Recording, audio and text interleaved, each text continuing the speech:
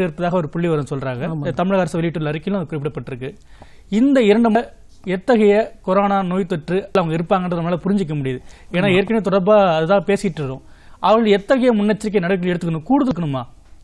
கூடுதல் சாதாரணமா எல்லாருமே நம்ம என்ன எச்சரிக்கை எடுத்துருக்கணும், முதல்ல தன்னை தனிமைப்படுத்திக்கணும். வெளியூருக்கு அவசியம் இல்லாமல் எந்த போகாமல் இருக்கிறது நல்லது. அந்த காலத்தில் சொல்லுவாங்க கர்ப்பிணி பெண்கள் 6 தாண்டி போகக்கூடாதுன்னு. அது நிச்சயமான உண்மை. இந்த சமயத்தில் அவங்க யாருமே வீட்டை தாண்டி போகாமல் தண்டிக்கணும். தன் வீட்டில் இருக்கவங்க யாராக இருந்தாலும் சரி, தந்தையாக இருந்தாலும் சரி, கணவராக இருந்தாலும் சரி, மகனாக இருந்தாலும் சரி, வெளியூருக்கு சென்று வந்திருந்தாங்களா அவங்கள தண்டிக்கணும். அடுத்து இந்த கை கழுவுதுன்னு சொல்கிறாங்களே, சுத்தமாக அப்பப்போ கை கழுவி சுத்தமாக வச்சுக்கணும். தன்னை மட்டும் இல்லை, தன் வீட்டையும் சுற்றுப்புறத்தையும் சுத்தமாக வச்சுக்கணும். எல்லாரும் எப்போதும் சாப்பிட்ற மருமலான சத்தான உணவு சாப்பிடணும். முந்தியெல்லாம் நம்ம ஃப்ரிட்ஜ் வந்த காலத்துலலாம் செஞ்சு ஒரு வாரம் சாப்பிடுவாங்க. அதெல்லாம் தவிர்க்கிறது நல்லது. அன்றன்று செஞ்ச அன்றன்றைய உணவு, சுத்தமான உணவு, ஆரோக்கியமான உணவு. அதாவது நான் வெஜிடேரியன் வெஜிடேரியன் அப்படி இல்லை, எந்த உணவாக இருந்தாலும் சரி நன்றாக சமைச்ச சுத்தமான உணவை போதும். முக்கியமாக நீராகாரம் தரு குறையாமல் பார்த்துக்கணும். எந்த காரணத்துக்கு கூட சாதாரண சளி இருமல் இருந்தால் கூட இப்போ நம்ம நாட்டில் பெரிய பீதி வந்தது. அதாவது சீனான்ற 2 எழுத்தில் கிளம்பின வைரஸ் 3 எழுத்து மரணத்தை நோக்கி எல்லா மக்களையும் விரட்டிகிட்டு இருக்கு. இந்த விரட்டல் தாயின்றவங்க ஒரு உயிருக்கு 2 உயிர் இருக்கு. அதிக அளவில் பயந்து போயிருக்காங்க. அந்த அளவு சாதாரண பெண்கள் எப்படி இருக்காங்களோ அப்படியே இவங்களும் இருக்கலாம். இன்னொன்று முந்தியெல்லாம் காலையில் ஒரு தடவை குளிச்சா தமிழ் ஒரு நாளைக்கு 2 முறை குளிக்கணுன்றது இப்போ அவசியமாக ஃபாலோ பண்ணணும். காலையில் இருக்க இது காற்றின் வழியாக பரவுது. நம்ம மேலே இருக்க தொற்று பரவாமன்னா காலையும் மாலை இருபொழுது குளிச்சு சுத்தம் பண்ணி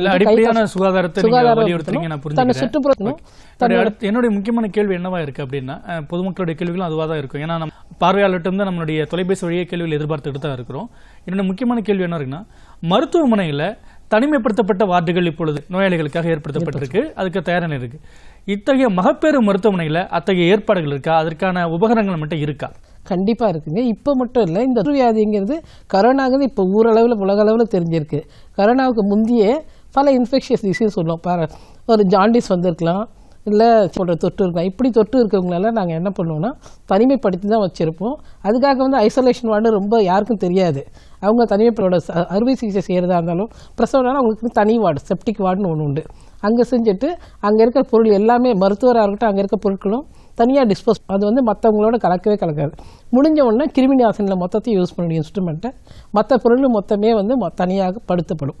அந்த மருத்துவம் முடிஞ்ச உடனே அந்த அறுவை சிகிச்சை முடிஞ்சோடனே தியேட்டருமே நாங்கள் ஃபியூமிகேட் பண்ணுவோம். அதனால அந்த கிருமி நாசினி இப்போ இன்னைக்கு பயன்படுத்துறதுல தொன்று பரவி வருகிறது.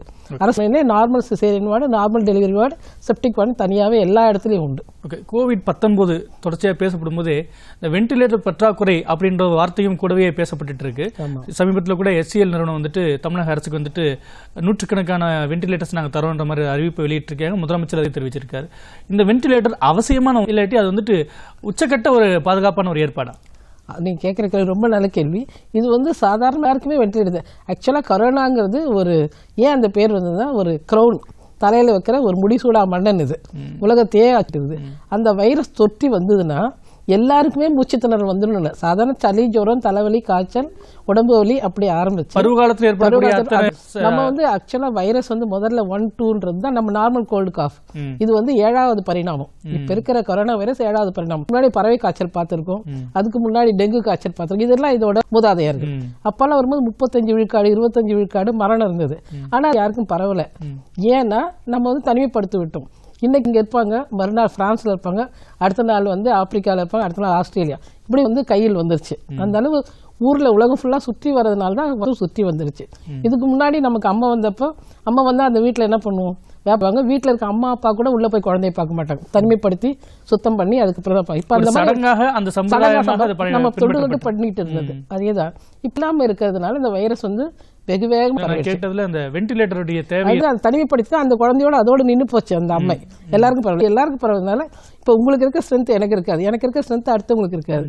இப்போ வயோதிகருக்கு எடுத்தீங்கன்னா ஆல்ரெடி உங்களுக்கு டயபெட்டிஸ், இந்தியா தான் கேபிட்டல். அடுத்து டயபெட்டிஸ்க்கு அப்புறம் மூச்சு திணறல். ஏன்னா ஊர் ஃபுல்லாக இருக்கு டயபெட்டிஸ், மூச்சு திணறல். சிலருக்கு கேன்சர் வந்திருக்கலாம், அவங்க சிலருக்கு HIV இருக்கலாம், இவங்களுக்கு உப்பு சக்தி குறைவா இருக்கலாம். அப்படி குறைவா இருந்து ஆல்ரெடி அவங்களுக்கு நுரையீரல் பாதிக்கப்பட்டிருந்தா இந்த கிருமி தன்னோட வீரியத்தை அதிகமாக காட்டும்.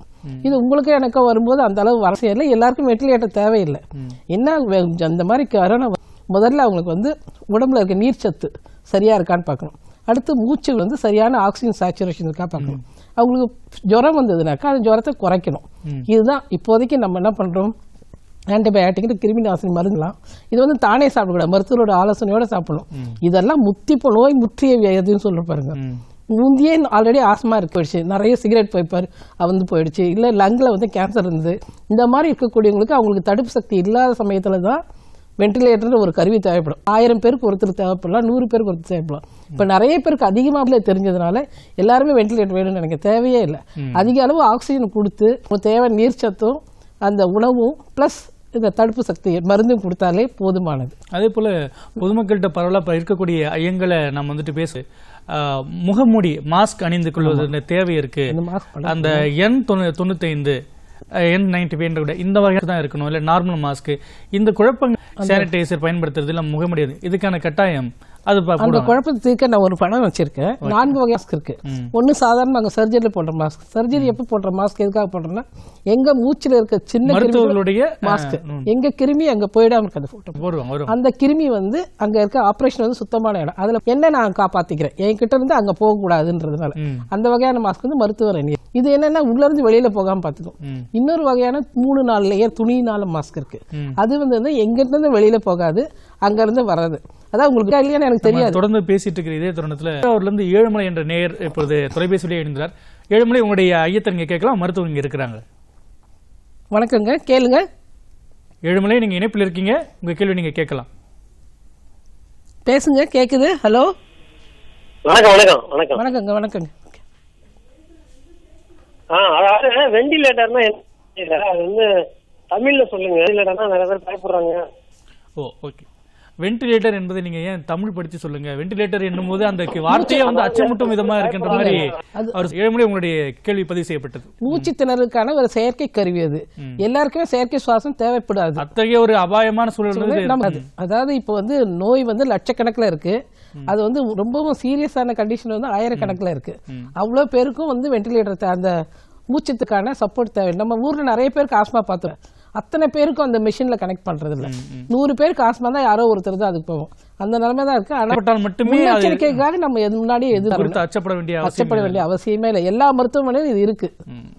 இந்த புதிய வெளிச்சம் நிகழ்ச்சியில பெண்களுக்கான ஒரு கொரோனா நோய் தொற்று தொடர்பான ஐயங்களை விளக்குவதற்காகத்தான் மருத்துவர் காத்திருக்கிறார். இப்பொழுது மற்றொரு நேயர் ஈரோட்டிலிருந்து காத்துக் கொண்டிருக்கிறார். தொலைபேசி வழியே அண்ணா கேள்வி நீங்க பதிவு செய்யலாம்.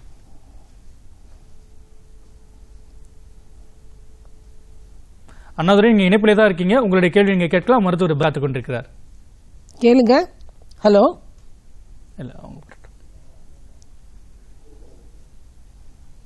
Madam, good evening. Good evening. சொல்லுங்க. இன்ஹேலர் யூஸ் பண்ணிட்டு இருக்கிறேன் வீட்டை, அதை ரெகுலரா நான் யூஸ் பண்ணுவேன். ரெகுலரா இப்ப இந்த மாதிரி டைம் பண்ணிக்கலாங்களா மேடம்? அவர் வந்துட்டு இன்ஹேலர் யூஸ் பண்ணிட்டு இருக்கிறாரு, இந்த மாதிரி சமயத்தில் அது பண்ணலாமா அப்படின்ற ஒரு கேள்வி அவர் முன்னெடுக்கிறார். தாராளமாக பண்ணலாங்க. நீங்க உங்களுக்கு இருக்க மூச்சுத்திணறலுக்கு பயன்படுத்தி கொரோனாவான மூச்சுத்திணறல் நீங்க பயப்பட தேவையில்லை. நீங்க சாதாரண எப்பயும் பயன்படுத்துற அளவு பயன்படுத்தலாம். அதுக்காக அதிகப்படுத்தவோ குறைக்கவோ தேவையில்லை. இது இருக்கிறத தவிர அதிகப்படுத்துற மாதிரி உங்களுக்கு ஒரு நிலைமை வந்ததுன்னா, மூச்சுத்திணறல் அதிகமா தெரிஞ்சா பக்கத்தில் இருக்க மருத்துவர் அணுகுங்க, வேற ஒன்றும் இல்லை. புலியை விட கிளிதான் பெருசுன்னு சொல்லுவாங்க, ஒரு சமயத்தில் தான் குறிப்பிட்டாரு. அதனால எனக்கு தேவையில்லாத விஷயங்களுக்கு நம்ம பொதுமக்கள் அச்சப்பட வேண்டியதான்றதை இந்த கருத்தை மீண்டும் ஒரு முறை வலியுறுத்துறேன். நான் உங்கள்கிட்ட மீண்டும் கேட்கறது, இந்த பேறுகால பெண்கள் இந்த நெருக்கடத்தில் இருக்கும்போது போதுமான மருத்துவமனையில் அதுக்கான படுக்கை வசதிகள் நம்ம தயாரா இல்லை, தமிழகம் தயாரா இல்லை. எல்லா மருத்துவமனைகளும் தயாரா இருக்கு. ஒரு சின்ன பட்டி தொட்டியில் பிரசவம் பார்க்குறாங்க. பிரசவம் பார்க்கும்போது சுத்தமான வெளிப்பு மெம்பரேன் ரப்சர் ஆகி வந்த பிரசவம் இது எல்லா மருத்துவமனையிலும் இருக்கு. இப்போ எல்லா இடத்துலையுமே சாதாரணமா முந்தியெல்லாம் பார்த்தீங்கன்னா எல்லா மருத்துவமனைக்கும் 100 கணக்கில் 1000 கணக்கில் மக்கள் வந்துட்டு இருப்பாங்க. இப்போ அப்படி வர்றதில்லை. எல்லாருமே விழிப்புணர்வோடு தான் தனியா இருக்காங்க. தேவைப்பட்டு தான் வராங்க. அதாவது எனக்கு இன்னைக்கு டெலிவரி, நாளைக்கு டெலிவரி, எனக்கு பிரசவ வலி இருக்கு, இல்ல உதிரப்போக்கு இருக்கு, அப்படி இருக்கவங்க தான் வராங்க. அப்படி இருக்கவங்கள நாங்க கண்டிப்பா அப்போதே அவங்களுக்கு இந்த பிரசவ வலி இல்லாமல் வேற ஏதாவது இருக்குமான்னு நினைச்சா தனிமைப்படுத்திடும். முதலே தனிமைப்படுத்தி தேவையான பரிசோதனை பண்ணிக்கிட்டு இருக்கோம். அதனால யாரும் பயப்பட தேவையில்லை. இதுவரை மருத்துவமனையில் இந்த தொற்றோட ஒருவரும் அனுமதிக்கப்படல. ஆனால் 100 பெட் ரெடியா காத்திருக்கு. அதுக்காக நாங்கள் கரோனாவை கைகூப்பி வணங்கி கூப்பிடுறோம்னு இல்லை, தயார் நிலையில வந்துட்டு அதாவது ஒரு போருக்கு தயாரான போர் வீரர் மாதிரி நாங்கள் எல்லாம் முன்னிலையில நிக்கிறோம், காலாட்படையா நிக்கிறோம்.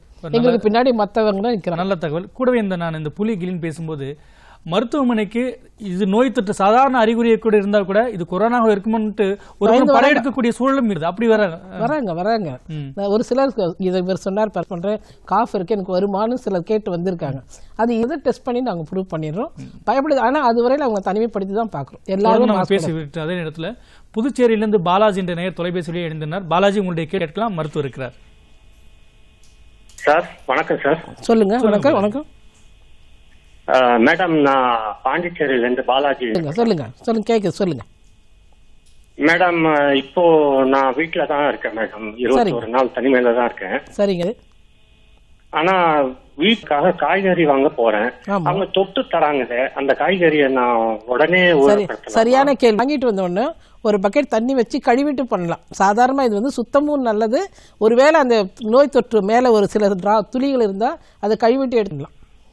கொண்டு வந்ததை உடனே நேரடியாக ஃப்ரிட்ஜிலையோ எங்கேயோ எடுத்து வச்சிட வேணாம். அது குளுமையான பிளேஸில் தான் இதாகும். முதல்ல சுத்தப்படுத்துங்க. அப்படி உங்களுக்கு சந்தேகம் இருக்குன்னா இந்த கிருமி வந்து 6 மணி நேரம் 8 மணி நேரம் அதிகபட்சம் அதிகமாக இருக்கும். 12 மணி நேரம் வெளியில் வச்சுட்டு எடுத்தீங்கன்னா அதுலேருந்து வரதுக்கு சான்ஸ் இருக்காது. அதுக்கு வந்து ரொம்ப குறுகிய கால வாழ்க்கை கிருமிக்கு வீரியம் அதிகம், ஆனால் வாழ்க்கையில் கொஞ்சம் குறைவு. உங்கள் கேள்விக்கு பாலாஜி, உங்க கேள்வி. நீங்க வெளியில இருந்து வந்தா முதல் கையை கழுவுங்க. கிருமி நாசினி தான் வேணும்.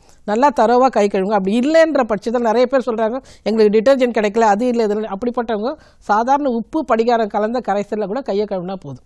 நம்ம இந்த சமூக இடைவெளியை கடைபிடிக்கணும்னு பேசிக் கொண்டிருக்கிற அதே நேரத்தில் அத்தியாவசிய தேவைகளுக்கும் மக்கள் வெளியே போக வேண்டிய தேவை ஏற்படும். அப்படி போகும்போது இப்போ பாலாஜி எழுப்பின கேள்வி போல போக வேண்டியிருக்கு. இறைச்சி கடைகளுக்கு போறாங்க. அப்போ ஒவ்வொருத்தர் தொட்டு தான் எடுக்கணும். அதனால பரவக்கூடிய என்ற ஒரு பயம் வந்துட்டு இருக்கும்போது பதில் ரொம்ப தொட்டு வாங்கிட்டு வர அத்தனையும் கழுவிட்டு எடுத்துட்டு போங்க வீட்டுக்குள்ள. அதுதான் வீட்டுப்படி ஏறினோன்னா அந்த காலத்துல தீட்டுன்னு சொல்லி தண்ணி தெளிச்சு உள்ள கூப்பிடுவாங்க. நம்ம ஒரு டெத்து வீட்டுக்கு போனோம்னா வீட்டில் இப்பயும் தமிழ்நாட்டில் இந்தியாவில் அது இருக்கு. கிணத்தடிக்கோ குளத்தடிக்கோ இல்லை குழா அடிக்க போயிட்டு குளிச்சுட்டு மொத்தத்தையும் ட்ரெஸ் எல்லாம் மாத்திட்டு தான் உள்ளார போகும். இதுதான் இது. இந்த கொரோனாவும் ஒரு தீட்டு மாதிரி நினைச்சு நம்ம வெளியில இருந்து எல்லாத்தையும் கழுவி சுத்தம் பண்ணிட்டு உள்ள வந்தோம்னா அது உள்ள வராது, நம்ம விட்டு வெளியே போயிடும். மீண்டும் இந்த மகளிர் கேட்க விரும்புறது அதாங்க, மகளிரோட காலத்தை நாங்க 3 பகுதியா பிரிச்சு வச்சுக்கோம். முதல் 3 மாதம், அடுத்து 7. மற்றொரு நேர் காடார் கோவிலிருந்து பிருந்தா என்ற நேயர் இணைந்துள்ளார். பிருந்தா, உங்க கேள்வி நீங்க பதிவு செய்யலாம். சொல்லுங்கம்மா, கேளுங்க. சார், இந்த மாசம் வந்து 26ஆம் தேதி எனக்கு கொடுத்துருக்காங்க. கேளுங்க பிருந்தா, தொடர்ந்து கேளுங்க. பேசுங்க கேக்குது. எனக்கு கொஞ்சம் பயமா இருக்கு. அதிகமா இப்போ அள்ளி பிடிக்கிற மாதிரி ஃபீலிங் தோணுது. ஆனா எனக்கு அந்த கொரோனாவா இருக்குமோ கொஞ்சம் பயத்திலே. கொரோனாவா இருக்கிறதுக்கு சான்ஸ் இருக்கா? நீங்க வெளியில எங்கேயாவது போயிட்டு வந்தீங்களா, இல்ல உங்க இருக்கவங்க வெளியூருக்கு போயிட்டு வந்தாங்களா? அதிகமா கூலிங் தண்ணி குடிக்கிறதால என்னவோ தெரியல, சளி ரொம்பலாம் பிடிக்கல, லைட்டா பிடிக்கிற மாதிரி இருக்கு. லேசான சளி பிடிச்சா நீங்க பயப்பட வேண்டிய அவசியம் இல்லைம்மா. சாதாரண உப்பு கரைசல் தண்ணியில வாய்க்கு பிடிச்சிங்க. அப்படி உங்களுக்கு சளி இருக்குமா நினைச்சா பக்கத்துல இருக்க மருத்துவமனைக்கும் போய் அணுகலாம். தேவையில்லாம சின்ன சின்ன விஷயத்துக்குலாம் இல்லை. நீங்க சாதாரண நம்ம வீட்டுல உப்பு தண்ணீர் தொண்டை படுறபடியே வாய்க்கு பிடிப்போம் இல்லைங்களா, அதை கொப்பளிங்க, சூடான சாப்பிடுங்க. எதுக்கும் நீங்க பயப்பட தேவையில்லை. அதிகமா மூச்சு திணறு மாதிரி ஒரு ஃபீலிங் இருந்து இல்லை உங்களுக்கு காய்ச்சல் வர மாதிரி தெரிஞ்சா உடம்பு பூரா வலி, முதல் காய்ச்சல், சளி, இருமல், மூச்சு திணறல், இப்போ சில பேருக்கு பசியின்மை, வயிற்றுப்போக்கும் ஆரம்பிச்சிருக்கு. இந்த மாதிரி ஏதாவது அறிகுறி இருந்தால் அருகில் இருக்க மருத்துவமனை போய் அருகலாம். மருத்துவரை கேட்கறது கிடையாது. ஆனால் நீங்களே தனியாக எந்த வைத்தியத்தையும் பண்ணிக்க வேணாம். வீட்டில் இருக்க முந்தியெல்லாம் நம்ம பாட்டி என்ன பண்ணுவாங்க, சளி பிடிச்சிங்கன்னா துளசி கொண்டு வந்து கற்பூர வலி சாப்பிடு, முருங்கை சாப்பிடுன்னுவாங்க. அதெல்லாம் சாப்பிடலாம், அது ஒன்றும் தப்பே இல்லை. இயற்கை உணவை சாப்பிடுங்க. அப்படி இல்லை அதுக்கு மேலே இருக்கணும், நீங்களா தானாக எந்த வகையான மாத்திரையோ மருந்து வருந்தாதீங்க. பக்கத்தில் இருக்க மருத்துவ அவங்க ஆலோசனைப்படி சாப்பிடுங்க. தைரியமா இருங்க. இது பிருந்தான்ற ஒரே ஒரு பெண்ணுக்காக மட்டும் இல்ல, எல்லாருக்கும் பேர்காலத்தில் இருக்கக்கூடிய அனைத்து பெண்களுக்குமான இந்த தைரியமான இந்த சொல்ல இருக்கட்டும். நம்ம பேசிட்டு இது மாதிரியான சாதாரண காய்ச்சல் இல்லாட்டி இந்த பயம், அதீத பயம் ஏற்படுது. அதிகமா பயப்படுறது ரொம்ப பயப்படுறது நல்லது. ஏன்னா ஒன்னும் இருக்காதுன்னு நம்ம முதல்ல என்ன சொன்னாங்க, அந்த நாடெல்லாம் வந்து ரொம்ப ஐஸ் கட்டி நிறைஞ்ச நாடு, அங்க வந்திருக்கு, நம்ம ரொம்பவும் உஷ்ணமான நாடு, நமக்கு வராது அப்படின்னு ரொம்ப தைரியமா நிறைய பேர் மார்த்தட்டி பேசிட்டாங்க. இன்னும் என்ன சொன்னாங்க, நம்ம வீட்டை சுத்தி வேப்ப மரம் இருக்கு, நம்மள வரவே வராது. அதெல்லாம் கிடையாது. இது பணக்காரன் இல்ல, ஆண் பெண் இல்ல, சிறுவர். ஆனால் சிறுவர்கள்லாம் எஸ்கேப் ஆயிட்டாங்க, ஏன்னா அவங்களுக்கு இம்யூனிட்டி அதிகம் இருக்கு. அப்படி யாருக்கு வேணும். ஆக்சுவலாக ஹொஹானாவில் வந்து கர்ப்பிணி பெண்களுக்கு ஒரு பரிசோதனை பண்ணாங்க. 37 வாரத்தை தாண்டி 42 வாரம் வரல இருக்கவங்க ஒரு 7 பேருக்கு கரோனா தொற்று டெஸ்ட் பண்ணி 3 நாள் இருக்குன்னு தெரிஞ்ச உடனே உடனடியாக சிசேரியன் பண்ணி எடுத்துட்டாங்க. அந்த குழந்தைங்களை வந்து 3 மீட்டர் தொலைவில் வச்சு இம்மீடியட்டாக காடை கட் பண்ணி எடுத்துப்பா. அந்த 7 குழந்தையில ஒரு குழந்தைக்கு மட்டும் தொட்டு இருந்தது.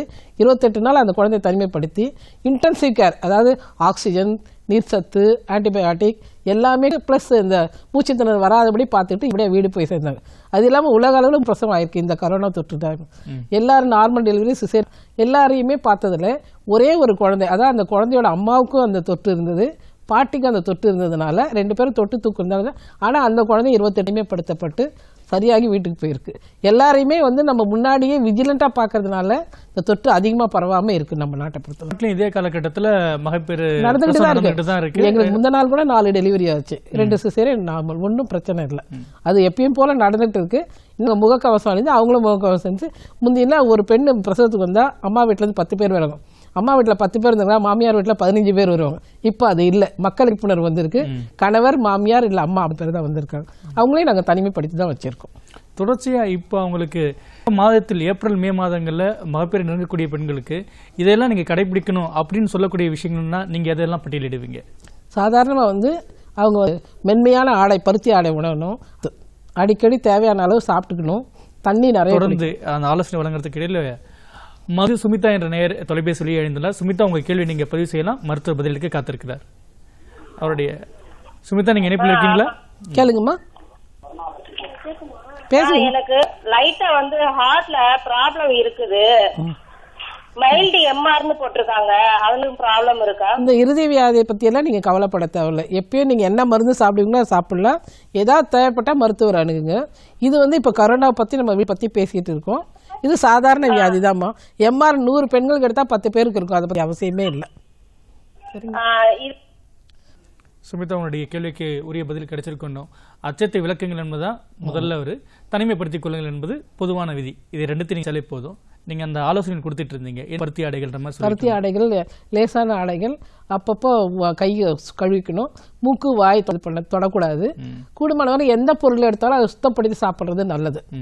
அடுத்து குளுமையான பொருள் அதிகமாக சாப்பிட்டா அந்த வர கோல்டு வந்து இது கரோனாவா இருக்குமான்னு பயத்தை தவிக்கணும்னா முதல்ல நம்ம சாதாரண கோல்டு காஃப், இது கரோனாவோட முதல் இதுன்னு சொன்னீங்கன்னா சந்ததி, அந்த கோல்டு காஃபை தவிர்த்துடணும். எப்பயுமே சூடான பொருளை சாப்பிடணும். அதுக்கு அடுத்தது அந்த அம்மா வந்து சாதாரணமாக சாப்பிட்ற மாத்திரைகள், முதல் 3 மாசத்துல ஃபோலிக் ஆசிட்னா சொல்லுவாங்க, அந்த எந்த சத்து மாத்திரை சாப்பிட்டுட்டு இருக்கலாம், எந்த சத்துணவு சாப்பிட்றோம் அதையே சாப்பிட்டுக்கலாம் முதல் 3 மாசத்துக்கு. 7 மாசம்காரங்கன்னா இதே தான். கூடுமானவர்களே தன் அறையில் தனியாக இருந்துக்கணும், கூட்டம் இருக்க இடத்துக்கு போகும். இப்போ மார்க்கெட்டுக்கு போய் காய் வாங்கினா வீட்டில் இருக்க பெரியவங்களோ ஆண்களோ போயிட்டு வரலாம், இவங்க போயிடல. கூடுமானவர்களே வெளியில் போகிறத தவிர்க்கணும். வீட்டில் சமையலோட முடிச்சுட்டு கை கால் கரமாக சாப்பிட்டுட்டு தனிமையில் இருக்கலாம், காற்றோட்டமாக இருக்கணும். நான் தனியாக இருக்க சொல்லிட்டு எல்லாத்தையும் அடைச்சிட்டு காற்று வந்தால் காற்று வழியாக கரோனா வருதான்னு சொல்லிட்டு ஒரு சில வீட்டில் என்ன கேட்டாங்க. நாங்கள்லாம் அந்த மூடியெல்லாம் போட்டு வச்சுருக்கோம், திறக்கிறதே இல்லை. ஓவராக உள்ளுக்குள்ளே இருக்கிறதே அவங்களுக்கு வந்து அதிலே வேர்வை அதெல்லாம் வரதுக்கு வாய்ப்புண்டு. அது வராமல் பார்த்துக்கணும். காற்றோட்டம், நீராகாரம் நல்லது. இந்த நேர்கள் காய்கறி பழங்களே சாப்பிடலாம். சரி, ஓகே. இந்த கேள்வி தாண்டி ஒரு மருத்துவரா, ஒரு செவிலியர்களா அவங்க எந்த அளவுக்கு இந்த நோய் தொற்றுல அந்த சிகிச்சை முறையில் ஈடுபடுது, அவங்க எந்த அளவுக்கு எக்யூப்டா இருக்காங்க, அவங்களுக்கு எத்தகைய உபகரணங்கள் வழங்கப்பட்டிருக்கு, அவங்க போதிய சுகாதாரத்தோட இன்னை அணுகுறாங்க, அந்த நம்பிக்கை? இப்போ அங்க வந்து சாதாரண மருத்துவராக தான் போயிட்டு இருக்கோம். தலைநகர் டெல்லியிலிருந்து பாலாஜி என்பவர் தொலைபேசி வழியாக எழுந்துள்ளார். பாலாஜி, உங்களுடைய கேள்வி நீங்க கேட்கலாம் இருக்கிறார். பாலாஜி, நீங்க இணைப்பில் இருக்கீங்க, உங்க கேள்வி நீங்க சுருக்கமா பதிவு பண்ணுங்க. சொல்லுங்க. இப்போ வந்து நீங்க கொரோனா பத்தி சொல்லி கொடுத்துட்டு இருக்கீங்க, அது வந்து மிகவும் நல்ல விஷயங்களை சொல்லிட்டு இருக்கீங்க. நீங்க ஹலோ நீங்க பேச கேக்குது. இந்த படம் போட சொல்லுங்க. முகமூடி பத்தி நீங்க சொல்லிட்டு இருந்தீங்க, அதை பாதியிலே கட் பண்ணிட்டீங்க. ஆனா ஒரு நீங்க சொன்னீங்கன்னா கேட்கறதுக்கு வசதியா இருக்கும். அதுக்கப்புறம் இன்னொரு சின்ன ரிக்வெஸ்ட், ஏன்னா இந்த மாதிரி கேள்விகள் வந்து பொதுமக்கள் நிறைய பேருக்கு உள்ள ஒரு முக்கியமான விஷயம். ஒரு நிமிஷம் இந்த டிவியை பாருங்க, இந்த தொடர்ந்து இணைப்புல இருங்க. இந்த முகமூடி சொன்ன பாருங்க, உங்களுக்கான முகமூடி உங்களுக்கு வந்து கூடுதலான தகவல்களை இப்ப மருத்துவர் சொல்லுவார். அதாவது சிங்கிள் மாஸ்க் போடுறது வந்து இந்த முன்னாடி மாஸ்க் போடுங்க, நீங்க பேசுங்க. சிங்கிளா போடுறது போடுற மாஸ்க்குங்க, எங்க கிட்ட இருந்து தொற்று மத்தவங்க.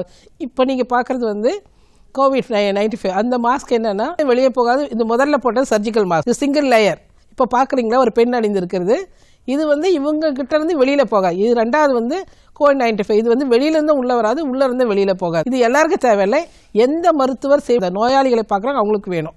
மற்றவங்களுக்கு தேவையில்லை. அடுத்தது வந்து ஃபுல் கவரேஜ். அடுத்த படம் போடுங்க, நீங்க பேசுங்க. அது ஃபுல் கவரேஜ். அது வந்து நிஜமாவே பாசிட்டிவ். இதை இவருக்காக பிறகு இது வந்து பாசிட்டிவ் தெரிஞ்ச பிறகு பார்க்குறவங்களுக்கான இது. அதனால மக்கள் பீதி அடைய வேணாம். எங்கள் கையில் மாஸ்க் இல்லை வைக்கலைன்னா ஒன்றும் இல்லை, உங்கள் கையில் இருக்க கைக்குட்டையை 4ஆக மடித்து கட்டிக்கோங்க, அது போதும். லேடிஸ் முந்தானையில் வந்து மூஞ்ச முடிக்கலாம். சாதாரண டவலில் நம்ம மூடுவோம் பாருங்கள் முகத்தை, அந்த மாதிரி முன்னா போதும். இன்னொன்று அடுத்து தும்மெல்லாம் இருமெல்லாம் வந்தால் நமக்கு மற்றவங்க அந்த ட்ராப்லெட்டில் பரவாமல் இருக்க ஒன்று கைக்குட்டை இல்லை டிஷ்யூ வச்சு முகத்தை முடிக்கலாம். அப்படி இல்லை கையில், அடுத்த படம் காட்டுங்க, கையில் இந்த முழங்கை வச்சு நம்ம துணியில் போடலாம். துணியில் அந்த வைரஸ் வந்துன்னா கொஞ்ச நாளில் பறந்து போயிடும், அவ்வளோதான், அது தானே அழிஞ்சு போயிடும். அதுக்கு வந்து இதை பாருங்கள், அந்த குழந்தை வந்து சின்ன முதல்ல இருக்கிற குழந்தை கர்ச்சிப் வச்சுக்குது, அடுத்த குழந்தை கையில் எதுவும் இல்லாதனா தன்னோட எல்போ ஜாயிண்ட்டை வச்சு மூடி, அந்த மாதிரி பண்ணிங்கன்னா அந்த துணியில் இருக்க வைரஸ் கொஞ்ச நாளில் காணாமல் போயிடும். அதனால் நீங்கள் எனக்கு இந்த பர்டிகுலர் மாஸ்க் இல்லைன்னா கவலைப்பட வேணாம். மாஸ்க் தான் தயாரிக்கணும்னு அவசியம் இல்லை, நம்ம கைக்குட்டி நமக்கு போதும். அந்த கைக்குட்டியை மறுபடியும் யூஸ் பண்ணக்கூடாது. டிஷ்யூ வந்தால் உடனே அதை சரியான இடத்துல டிஸ்போஸ் பண்ணணும், கைக்குட்டியை தான் துவைச்சி யூஸ் பண்ணலாம். அடிப்படையான ஐயங்கம் கொரோனா தொற்று தொடர்பான தொடர்ச்சியான நேரடி கேள்விகளுக்கும் இவ்வளவு நேரம் வந்துட்டு உங்களுக்கு நன்றி. கூடவே தமிழக மருத்துவத்துறைக்கு இந்த சமயத்தில் கொரோனா நோய் தொற்று போன்ற ஒரு அச்சுறுத்தல் இருக்கக்கூடிய சூழலில் மருத்துவர்களும் செவிலியர்களுக்கும் ஒட்டுமொத்த நன்றியை உங்கள் மோகனாம்பாள் சார்பாக புதிய தொலைக்காட்சி தெரிவித்துக் கொள்கிறது. பார்வையாளருக்கு நன்றி, வணக்கம்.